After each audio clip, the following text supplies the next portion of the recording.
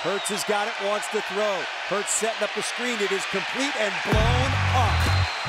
Miles Sanders caught it. Malcolm Rodriguez was there waiting for him. That's a big play by Rodrigo.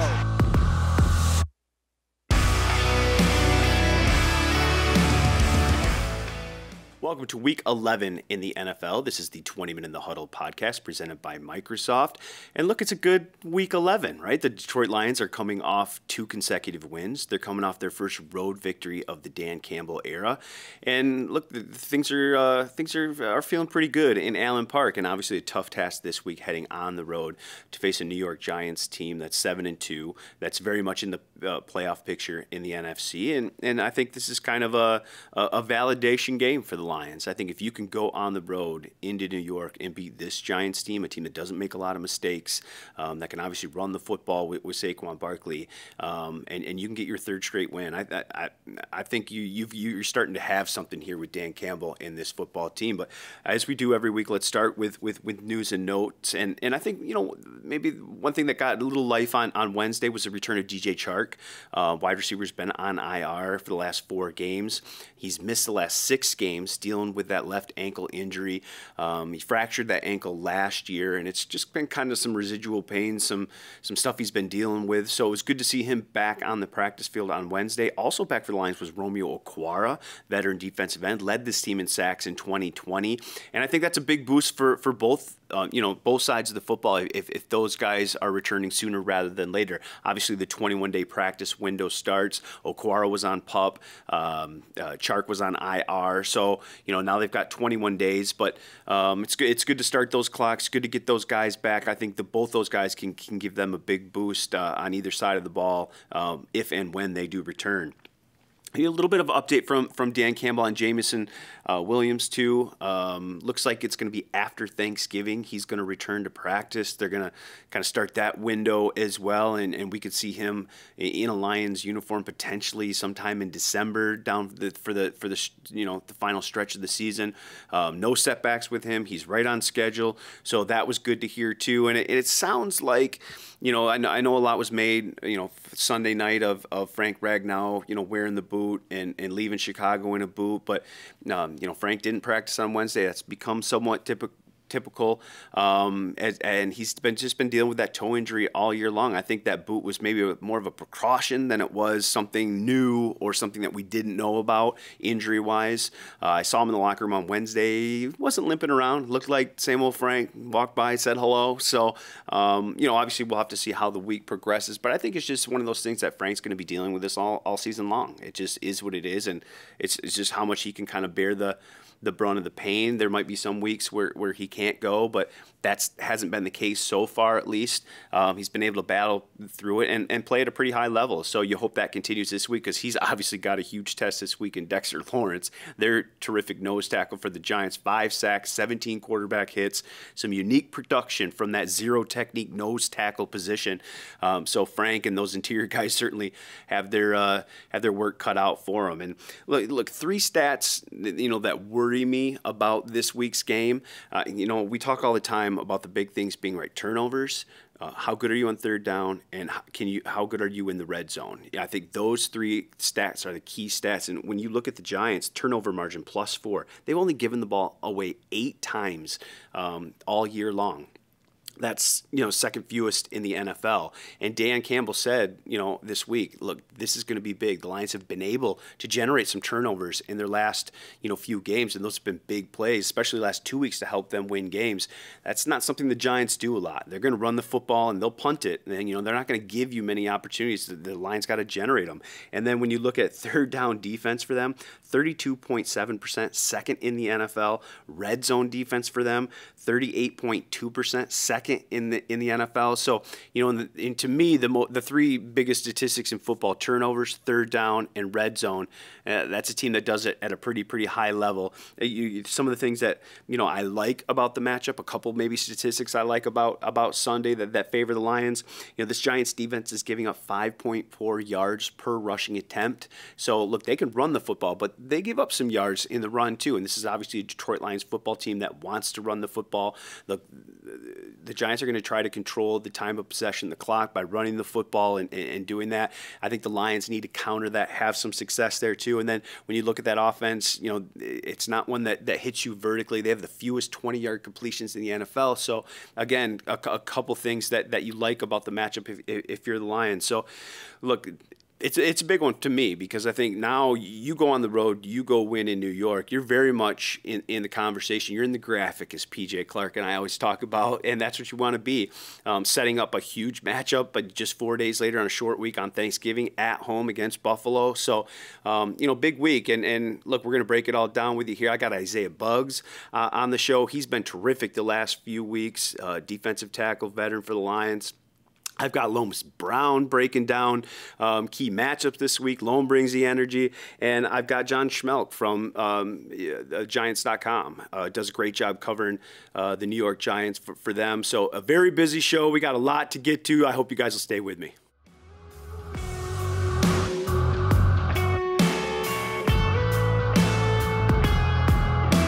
Welcome back to the 20 in the Huddle podcast presented by Microsoft.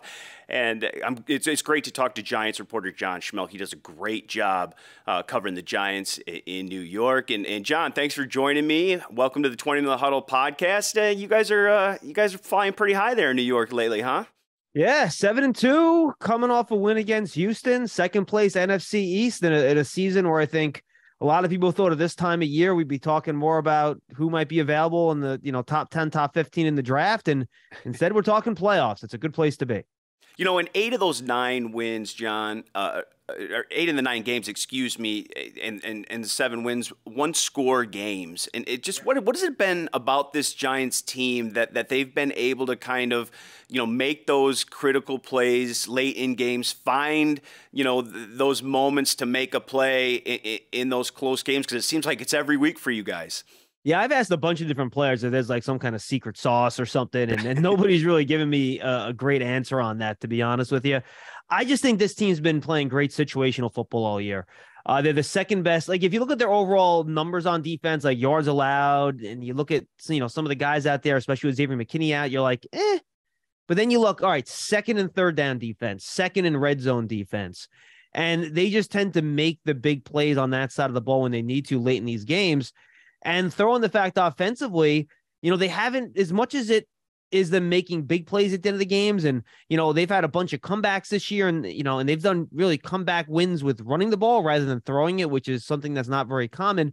And this team also hasn't shot themselves in the foot and made big mistakes in big situations. So I think they've just been really good in close games because they're good on third down. They're good in the red zone on both sides, and they've run the ball well and avoided big mistakes. And, that's been the formula. They haven't scored in the 30s yet this year in terms of points. It's been close games between 17 and 24 points for the most part. And so far, they're 7-1 in those 1-score games, and they've been fortunate to come out on top. Odds are that'll even out at some point this year, but enjoy the ride while they're where they're at. Yeah, enjoy the ride. I know you guys still got Dallas coming up. You got 2 against the Eagles. I think you got Minnesota, right? So, you've got a tough schedule. I think it's one of the toughest schedules in the NFL the rest of the way, but what a terrific start for you guys. You mentioned the run game, and Saquon's coming off that 35-carry, 152-yard game. And I'm just curious, he's at 227 touches. I think he's on pace for like 430 touches. Is there any concern at all with that much of a load and that much emphasis on the run game? I mean, obviously, whatever's works, you do, right?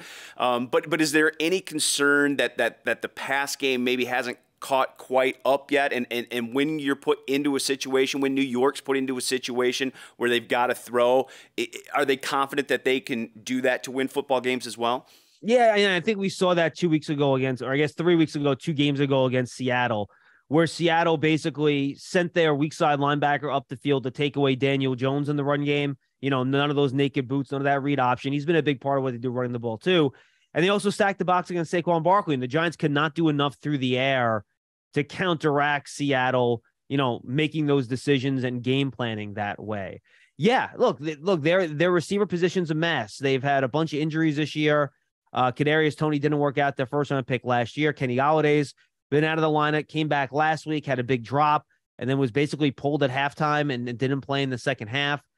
And, they're basically rolling in guys they've pulled up off the scrap heap all year. Isaiah Hodgins played for the first time last week. He was their, third biggest snap count guy at the receiver position.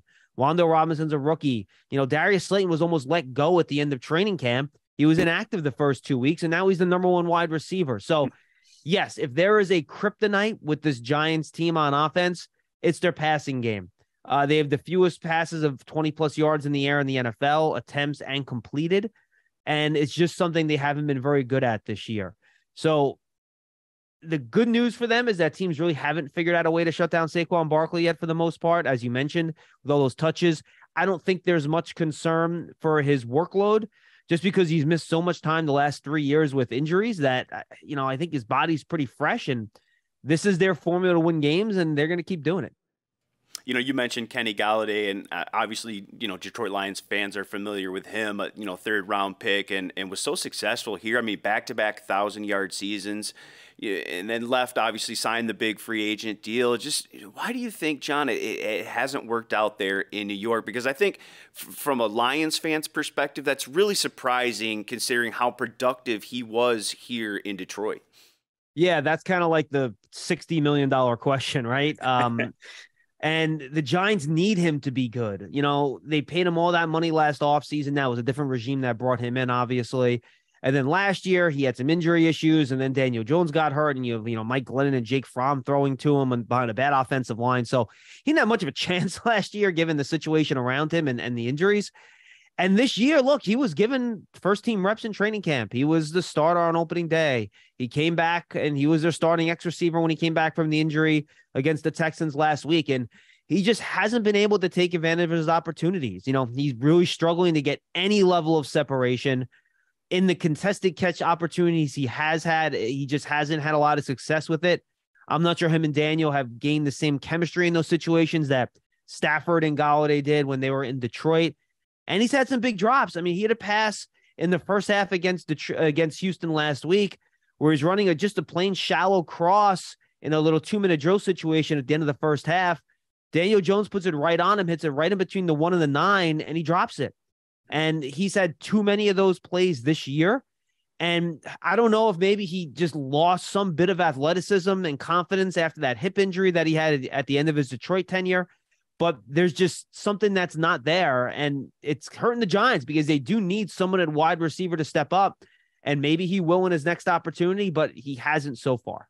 I'm talking with John Schmeelk, the Giants.com reporter, does a great job there in New York. And, well, let's go to the other side of the ball, John, and let's talk about a real positive and a guy who is taking advantage of his opportunities, Dexter Lawrence. I mean, what can you say about this guy? I mean, 5 sacks, 17 quarterback hits, and he's doing it from the nose tackle position. And that's you don't see that very often in the NFL. I mean, those guys are run stuffers, 2-gap guys is normally what you see with that, how has he been able to be so successful, pretty much lining up over the center in that zero technique? Yeah, that's been the big change for him this year. They've used him right over the center a lot more than what the Giants had in the past. He was more of a shade player. He would play a little bit over the guard too, but he wasn't really over the center a ton. That's just not how the Giants, lined up their defensive linemen under their previous defensive coordinator and Patrick Graham. Combine that with the way the new defensive regime, Wink Martindale, Patterson, the defensive line coach, the way they've allowed him to, use his hands more and really use his length and athleticism against these centers right after they snap the football. And I think that's really been the difference for him. And he's been their defensive MVP, to be quite honest with you. And he's brought a pass rush ability to the field that he hadn't shown previously, and throwing Leonard Williams, who missed some games with injury. I think Andre Patterson, again, the defensive line coach that came over from the Vikings, has done wonders with Dexter Lawrence. He's helped with Leonard Williams. And really, if not for the other great defensive tackles in the NFC, and there's a lot of them, I would say Dexter Lawrence should be an all-pro candidate. Now, he might not because of the other guys in the conference that are so good. But yeah, he's been a tremendous player inside. And, as you know, John, any quarterback will tell you the worst pressure that they can receive is that pressure right in their face, right up the middle. It can be so disruptive with everything. And so, he's having, terrific season. And I was looking forward to the matchup this week with Frank Ragnow, one of the best centers in the league, but we'll have to see if kind of that materializes. Frank left the Chicago game in a boot. Dan Campbell, the head coach here, said he's kind of day-to-day. We'll see where it's at. And so, facing a guy like Dexter and maybe not having your Pro Bowl center, that could be a big edge for New York, even though Evan Brown, Detroit's backup, has played really well when given the opportunity to play there. But that's something interesting to watch this week. I want to ask you about another defensive guy. Obviously Aidan Hutchinson and Kayvon Thibodeau are going to be kind of linked along with Trayvon Walker, the first three pass rushers taken in the draft there. I know Kayvon dealt with some injuries earlier in the year. Just how is he developing? How is he coming along and playing outside to Dexter and him playing so well? How has that benefited Kayvon? Yeah, he injured his MCL at the very end of training camp. I think it was in the final preseason game, if I recall, where he got rolled up on, or rather it was one of those blocks where the tight end comes by and he went low on Thibodeau didn't see, and his leg kind of got hyperextended. And the worry was that he had an ACL. So everyone kind of breathed a sigh of relief when it was just the MCL. And he came back in week 4, I believe it was. And it's been slow getting back. He's still wearing that knee brace. He's still, in my opinion, he'd probably argue with me, isn't showing the same burst that we saw in camp. So it's been slow going from a pass rush perspective. He's had some good moments in the run game. He has been caught upfield a couple times. But yeah, he is not given the consistent pass rush production that Hutchinson has given the Lions so far this year. He has to develop a wider variety of moves. He usually just tries to win outside with his length and speed. We haven't seen that many inside counters yet. But look, the talent, the explosion, the athleticism is there. Despite all the talk in the draft, there's been no motor issues. He plays hard. He's into it. He's into football. The coaching staff loves him. He just hasn't had that pass rush production show up yet. How's Brian Daboll to cover? He seems like a pretty fun guy to cover. Yeah, he's really chill. I mean, he's, the best way I can describe it is I've been in this building since 2007. So I was here for Tom Coughlin, who I love. I learned so much about football and life from that guy. He could coach my team any day. He's the best, and then an array of coaches. And Brian Daboll is by far the most approachable guy that I've ever been in a building with in terms of head coaches. Like, you can just chat him up in the hallway. He's, talks to you he talks like a regular person. And I think he's very inviting. And I think that's the impact he has on the team, where he's very honest with them. He can talk to them very honestly, like a regular person. And I think he relates to them well. With that said, he's got a temper now. Like, if you go back in the game last week, the Giants had a 4th and 1. One of their backup offensive linemen, Jack Anderson, commits a false start penalty. He goes to the bench and he rips him. He's screaming at him. He screamed at Daniel Jones on a bad interception earlier in the year. He'll do it to anybody. So while it's kind of like a more of a family relaxed atmosphere where, the relations with the players are good and it's very open and honest, he's pretty hardcore when it comes to discipline and making sure guys are doing their jobs. He is from the Bill Belichick school now, so a lot of that has rubbed off on him. But it has been a pleasure. Him and Joe Shane have really brought a good culture to the building. And, of course, starting the year 7-2 doesn't hurt either. I listened to his press conference on Monday, and he said, "Hey, look, those guys can yell back at me too. I'll take it a little bit too. So he'll give it, but he'll take it too."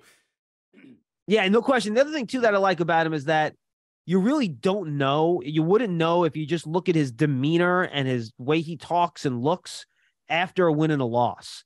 He's just always the same guy. While he has those kind of bursts of anger and temper on the sideline, I think when he kind of talks to the media and addresses the team, he always seems to be the same. It's very consistent. And I think that's a good thing long term. Obviously for the Lions, the key Sunday is going to be stopping Saquon, Barkley, and that run game. I think you guys are 3rd in the NFL in rushing, over 160 yards per game. So that's obviously the key. But what's been the talk in New York? What do they say is kind of the key to coming away with a victory against Detroit on Sunday? What's maybe that key matchup for them? Yeah, that's actually a really good question. I think the Giants think they can score points against the Lions. Your defense has struggled at times this year. And the Giants' formula is not going to change, right? They're going to try to win by running the football. They'll run a ton of play action. The Giants have the highest play action rate in the NFL. A lot of running it, a lot of play action, a lot of short, quick passes, not a lot of deep stuff down the field generally. And I think the question is, how can the Giants defense do against what's probably one of the, sorry about that, I have a motion sensor light in here. You're good. How will the Giants defense, lights out, how will the Giants defense do against what's probably the best offense they've seen this year? And I think that's really the question. The Lions are top 10 in offense. They move the football. The Giants, they're second and third cornerbacks, Fabian Moreau, Darnay Holmes. Can they hang with a better group of wide receivers? Now, who the Lions are going to have outside of Amon-Ra St. Brown, we'll see. The Giants have the second best red zone defense in the league. The Lions had the fifth best red zone offense. So can the Giants keep this up as they start playing some better offenses? So I think that's kind of what you're looking at here. Can the Giants get pass rush against what's one of the better offensive lines in football that Detroit has? And can they hang with the Lions, passing and rushing attack? Because the Giants have had issues in their pass and run defense in different games this year, depending on what game you're talking about. So that, I think, is kind of what the concern is here, how the Giants defense hangs against frankly, an opponent that's much better than some of the opponents, especially through the air, that they've seen this year. Well, John, it should be a fun when Detroit Lions kind of check some boxes off for Dan Campbell, getting that first road win, getting back-to-back wins. They're playing much better football, and obviously the Giants at 7-2 are very much in the playoff picture in the NFC. So big one in New York on Sunday. John, thanks for joining me so much. I appreciate it. Great stuff, and I'll make sure I stop by and say hello in New York on Sunday. Yeah, absolutely. I don't think either one of us thought we'd have the Fox A team doing the game for Giants and Lions in Week 11, but here we are. Can't wait to see you on Sunday, Tim. Should be fun. I like it. Good stuff, John.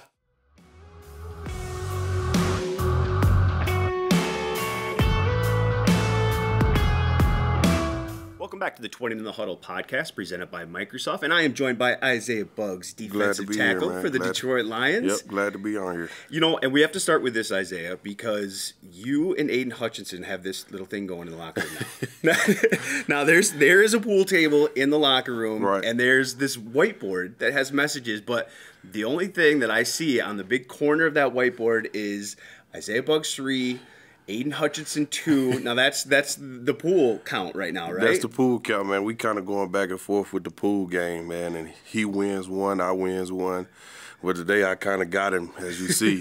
So when I go back in the locker room, he's going to be on me about getting this rematch. So I'm going to try to make it 4-2. How fun is it? And how much is that needed, too? You guys got, ping pong table in there. Mm-hmm. I know some video games are in there. Just that time after practice. Now, obviously, you guys come to work, you get your work done. Right. But you got to have time to decompress a little bit, too. And does that bring you guys together as a locker room a little bit, too? That's something that's needed. That's a team bond thing, every time we come in the doors, it shouldn't always be about work.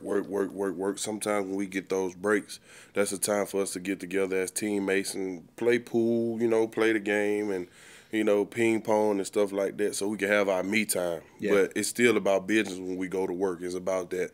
But it's a good time for us to have a little leeway and enjoy each other's company. Let's talk about last week. Big win for you guys. Yeah. First one of the Dan Campbell era on the road, but 2 in a row for you guys and starting to build these things. I mean, to get 2, you got to get 1. To get 3, you got to get 2, right? You got to start stacking these things together. Just how big of a win was that for you guys on the road? Man, that was real big. And honestly, I didn't believe that people understood what Dan was saying when we was this close. Mm-hmm.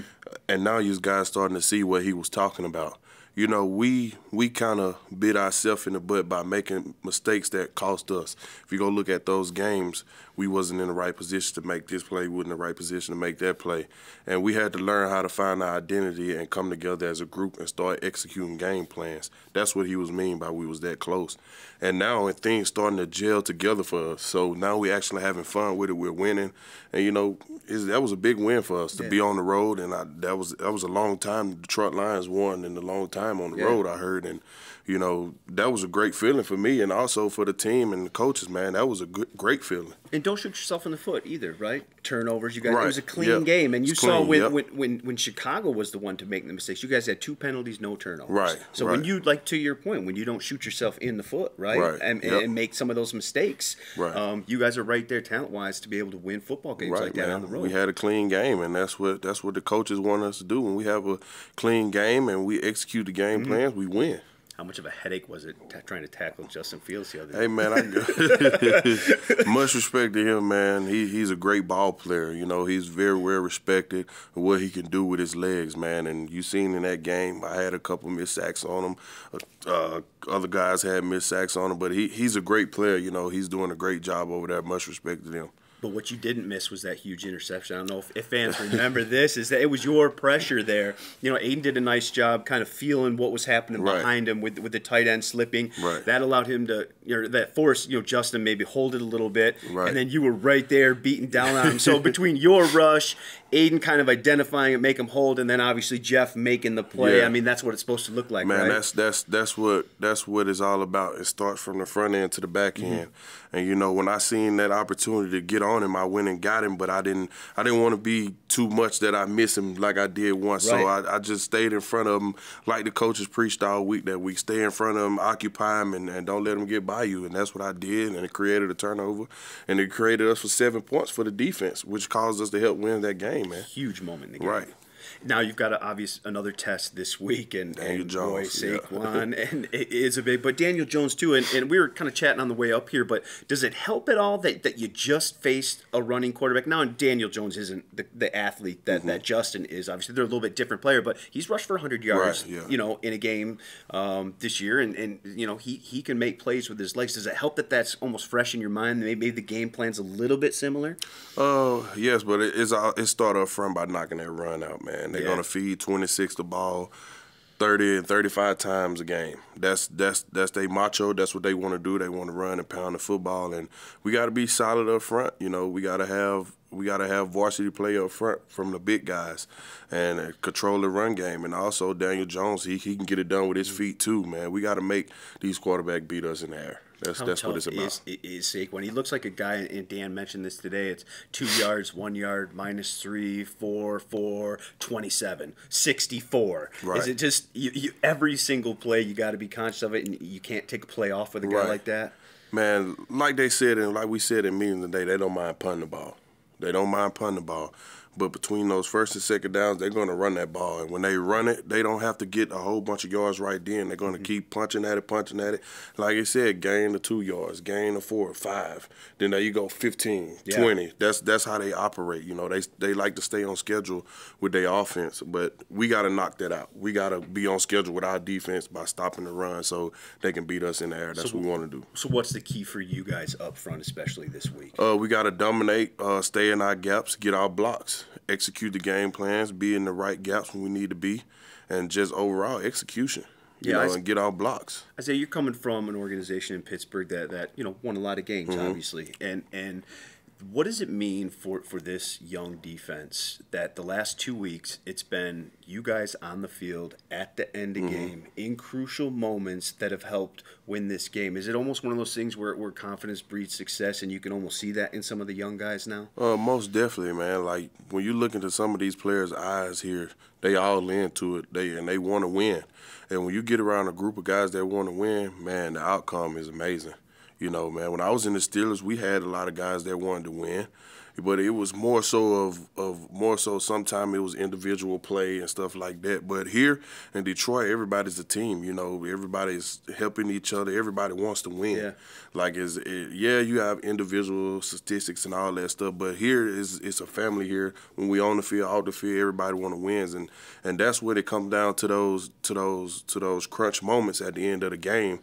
We've been in this situation before, so that's why we know how to execute it and win it. It just seems like you guys needed that. Like you needed that moment. You've been so close in so many games early in the season, but to get over the edge and then validate it and do it again the next week, that it wasn't, hey, this just happened one time. Like, Right. this can be us. This can be our DNA, right? We can make these plays, Right. and we can dominate and be at the end of a game. I feel confident in the guys we got on this team, man, that we can get it done. That's what Coach Campbell was saying. We was this close. Yeah. You know, and now we starting to put it together. We got the guys in the room to get the job done.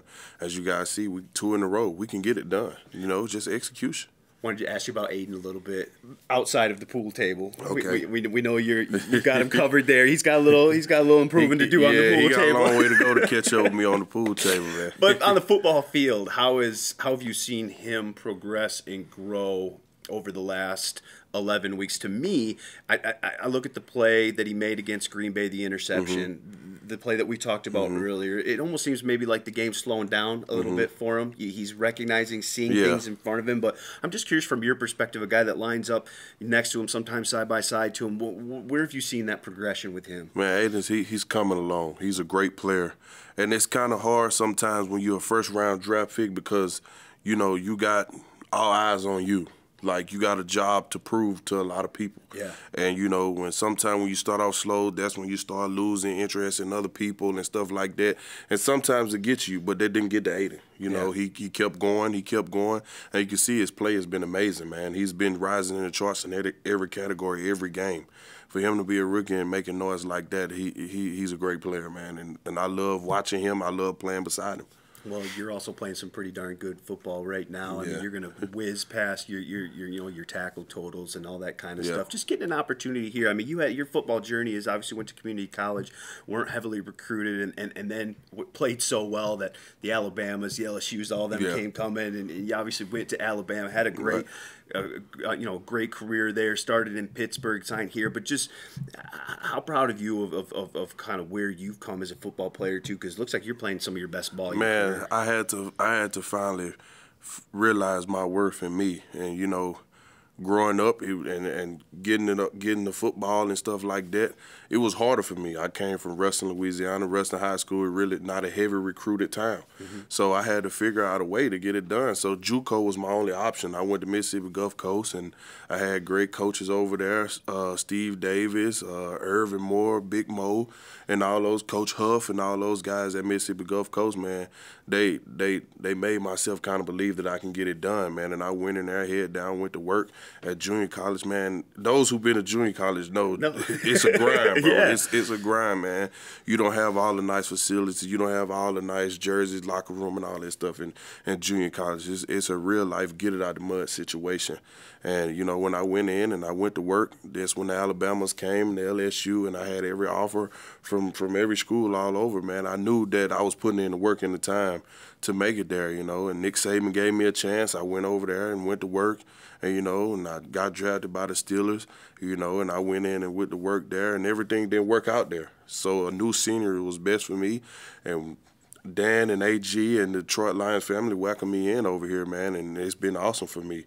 I can be myself, and I'm playing great ball because I know I'm capable of doing that, and they put me in a situation to be successful, man. Like, I just do what the coaches say and follow the game plan, and like AG said, man, if you follow the game plan, all the good stuff going to come to you, and that's basically what has been happening with me. Just been doing my job. I'm not trying to be a hero. I'm not trying to be that main guy. I'm just doing my job that they asked me to do, and everything kind of falling in my hands that way. It is falling in your hands, and that's a good story for all the young players out there who maybe don't see themselves on the stars and all that other stuff. That you just put your head down, go to work, and the NFL will find you. Yeah, they're gonna find you. It's gonna happen, man. No matter what school you at, junior college, D1, D2, D3, they're gonna find you, man. They're gonna find you. All right, Thanksgiving's coming up. Is there a Thanksgiving must for you? Something you have to have? Something that's on the Bugs family table there that is a favorite? I'm gonna tell you right now, we gotta have some chitlins. Some chitlins? Some chitlins, man. Okay. We gotta have some chitlins for Thanksgiving. It's a must. I like it. I like it. Well, you're playing some really good football right now. This defense is starting to play really good, you know, especially at the end of games there, taking advantage of those scenarios. Let's make it 3 in a row. Yeah, we can. Wouldn't that be big? It'll be big for us to do 3 in a row, and I think we can get it done. Just execute the game plan and just buy into what these coaches got for us this week, and we're going to win it. I believe we're going to win it. All right, man. Thanks for joining me. I appreciate you. No problem, brother. Thank you. Appreciate it.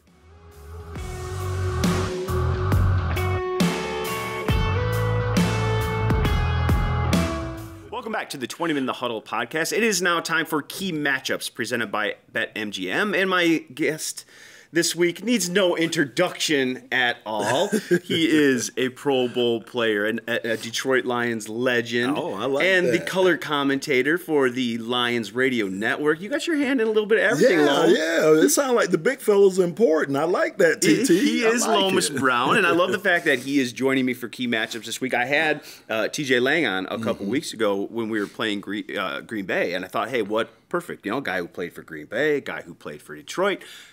Let's invite Lom on. Lom has played for the New York Giants. Yeah. He has played, obviously, for the Detroit Lions. So you know a little bit about both organizations. And Lom, we just go through 5 key matchups every week. And let's start with the big one, in my opinion, and it's Saquon Barkley versus Alex Anzalone. And really, it's going to take more than Alex Anzalone. But, he's the one with the green dot. He's the one that I think has been playing really, really well the last few weeks in terms of, trying to contain that run game. And when you look at Barkley, man, 227 touches this year. He leads the league in rushing. He's on pace, Lom, for 429 touches. Ooh. I mean, they are running that young man, and he's playing pretty well. Yeah, and they have to, TT. I think they have to utilize him in both the run and the pass game because, to me, he is the cog. He is the cog that makes that engine work over there.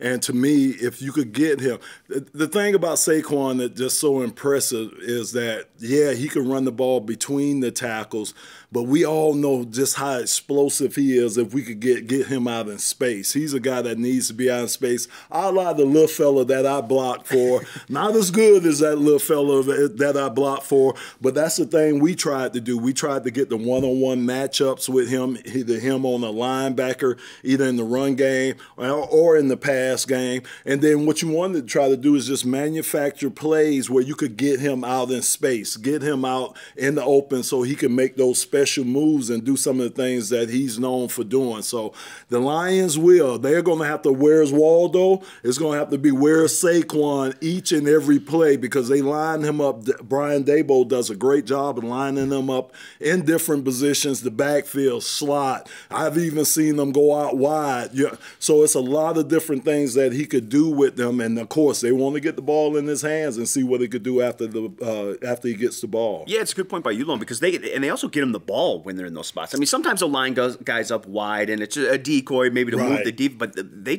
try to get him the ball in all those different spots too. And tackling is going to be so important this week with him because you mentioned the little guy that you used to block for, and that was probably the frustrating thing for defenses. You do so well, you'd contain him, and then he would just find a way, one run for 75 yards that changed the whole outcome of the game. And I think Saquon is a similar player where you can bottle him up, but you've got to be really good because it just takes one with him. You're exactly right, TT. And the thing that I've been impressed with the Lions defense over the last maybe like 2 weeks is I'm noticing that these guys are really trying to funnel everything back to the middle. So they're really taking a lot of pride on trying to keep contained, not letting those guys get outside and forcing it back where your help is, because that's where your help is going to be at. That's where you're going to get guys to be able to gang tackle a Saquon Barkley. And just like you said, the most important thing to me, first guy have an opportunity to make that tackle, he got to make that tackle, TT. He has to, because it just creates so many other problems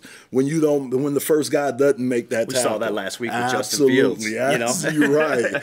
Well, let's flip over to a different aspect of their offense, and second matchup to me is Daniel Jones, their quarterback, versus Aaron Glenn. And you mentioned it the last couple of weeks they've played much better football defensively. Now I know last week you looked at the yardage and stuff like that, but they've done that against everybody, and they've been consistent with it. And look, you made the plays to win the game at the end, and I think Aaron Glenn's done a good job the last couple of weeks of putting those guys in good situations at the end of games to make plays. But it's a little bit different beast this week because this isn't a dynamic passing attack from New York at all. Right. I mean, you know what you have to do. You've got to put 9 in the box. You've got to dare them to beat you throwing the football.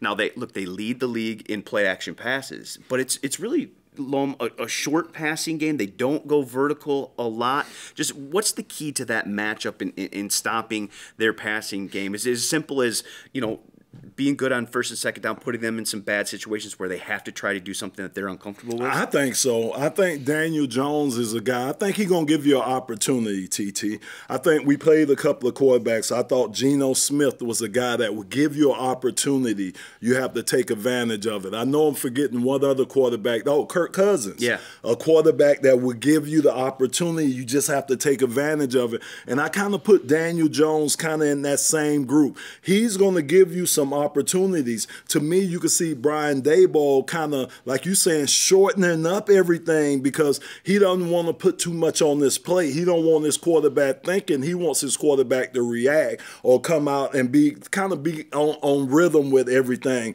So to me, and we already, TT, we already know what we're going to get. The things that's been killing our defense, right? The mobile quarterback. Yeah. But even just the quarterback that just rolls out. He don't have to roll out the run. He can roll out. And for some problems, it's been giving us a lot of problems this year covering either the flat guy that they send out or that intermediate guy that comes out. So I think you're going to see a lot of that with Daniel Jones rolling either way, trying to get out the pocket, trying to get him comfortable. But to me, he doesn't get his eyes downfield as much as some of those good quarterbacks. So when you get him out the pocket, I think he looks to run. Yeah. And to me, that can be an advantage for the Lions because, again, a guy that's not going to break out like a Aaron Rodgers, break out looking downfield so he could get the ball downfield. He's going to break out and he's going to try to get the first down to get as much yardage as he can. So I think that might make it a little easier on the defense,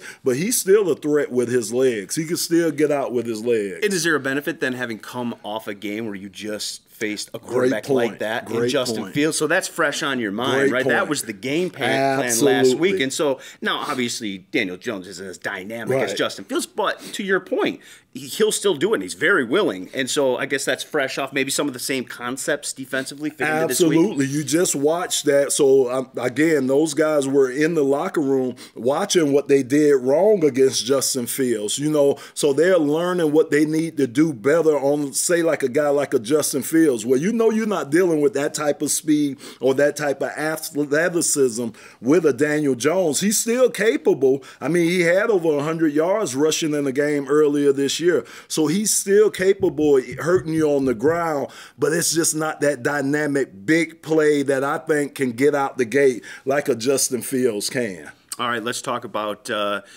Detroit offensively. Obviously there's going to be a lot of talk this week about Kayvon Thibodeau, the number 5 pick, and Aidan Hutchinson, the number 2 pick. But let's also talk about some Oregon on Oregon crime too, right? Because you're going to see Penei Sewell and Kayvon Thibodeau match up quite a bit here. Let's start with that one first. Thibodeau obviously had the MCL injury, and is kind of slow to come back. But 1 sack, 3 quarterback hits, Loam, 7 total pressures. I don't think that's the impact that New York was hoping for. I think he still looks like he's wearing that knee brace. Might not be the same kind of cat, but that's going to be a huge matchup for Penei, right? Because that's a little different of a guy, right? Absolutely. That's a speed guy. It's a speed guy, but I just think Penei Sewell should have the advantage over that because, one, of course, being in the league a little longer than Thibodeau has been.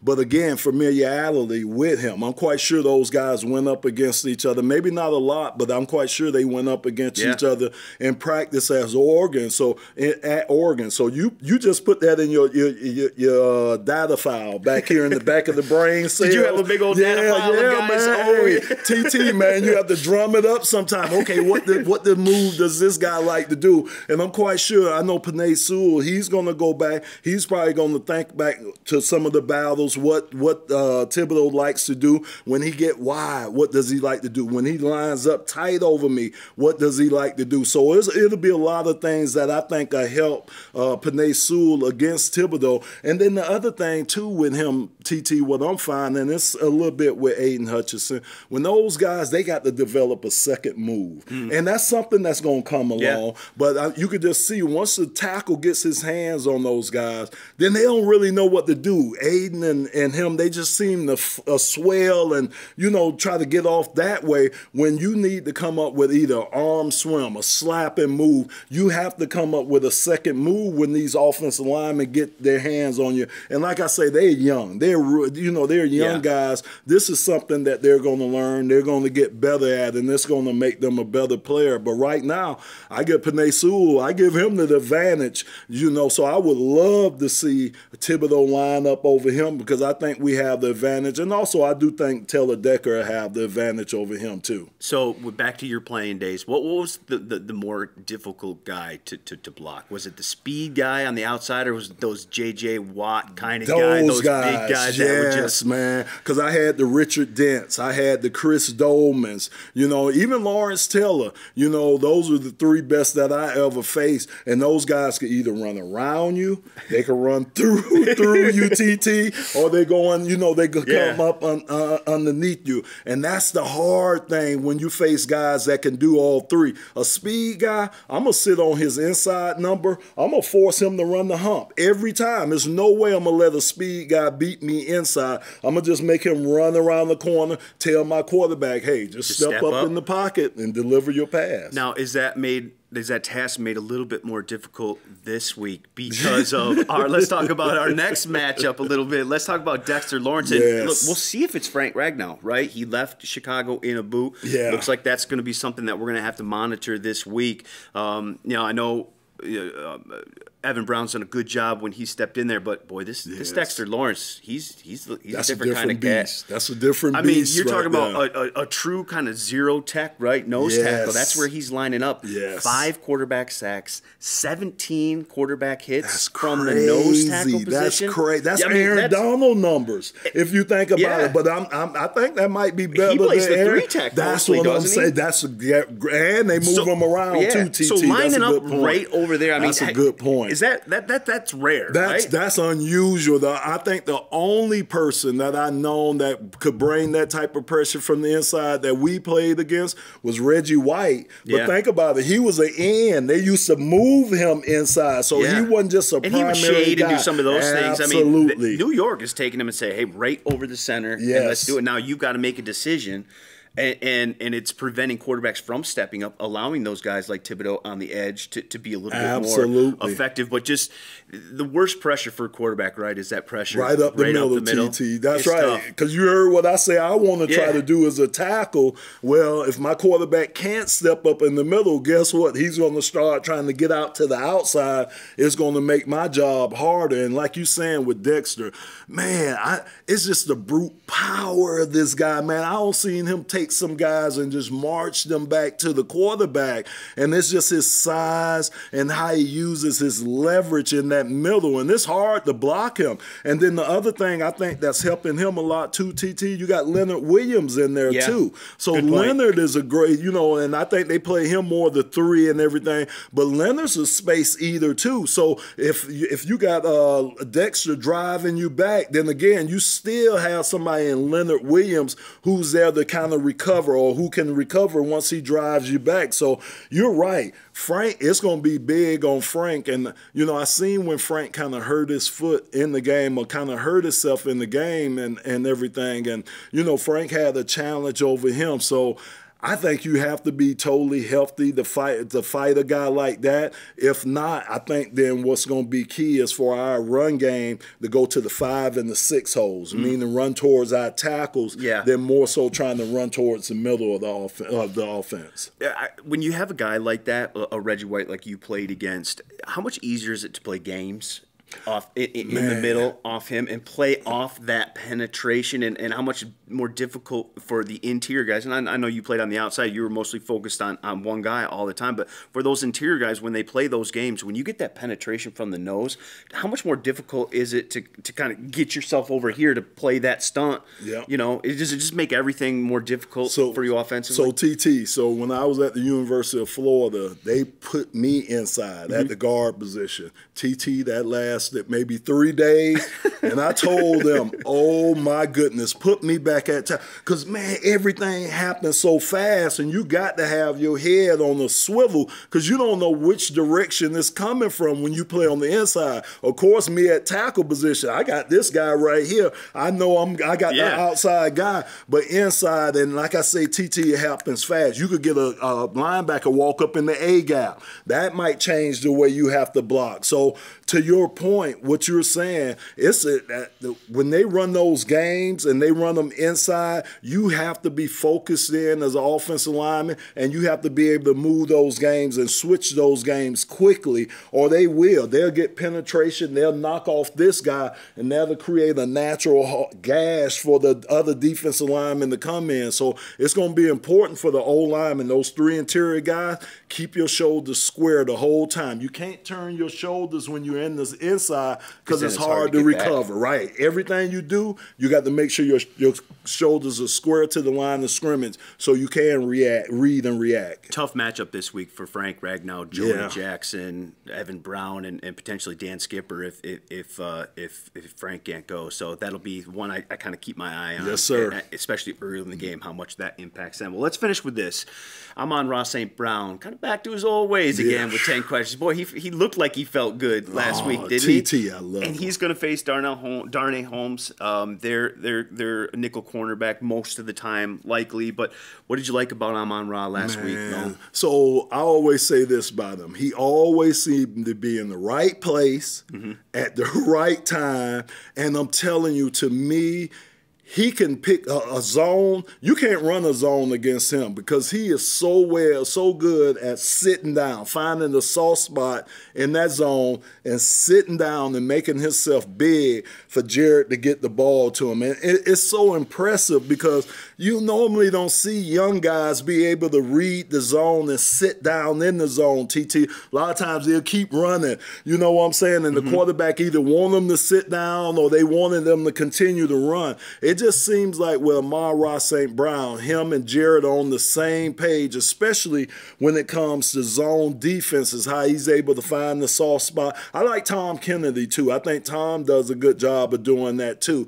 But finding the soft spots in those defenses, and I think that's going to be important, especially when the Giants aren't running any man defense. Yeah. I think it's just going to be important for them to be able to find those soft spots because I do think they're going to provide some pressure on Jared, and I need Jared to be a little bit more comfortable. I don't know if you felt the way I felt, TT, but I just thought early in the Chicago game, I just thought he wasn't comfortable early in that game for some reason. I don't know why, but hopefully we'll be able to get him comfortable early in this game because I do think the Giants are going to bring a lot of pressure, like you saying, from the outside, but also from the inside, too. Jalen Holmes has been pretty good this year. No touchdowns allowed. I think opposing quarterbacks have an 81.7 passer rating against him, so he's been pretty good, and that's a good matchup. But to your point too, Holmes is that security blanket for Jared, isn't he? Yes. Like when you talked about when you aren't comfortable, when you're still trying to feel the game out, which I agree early in that game was Jared.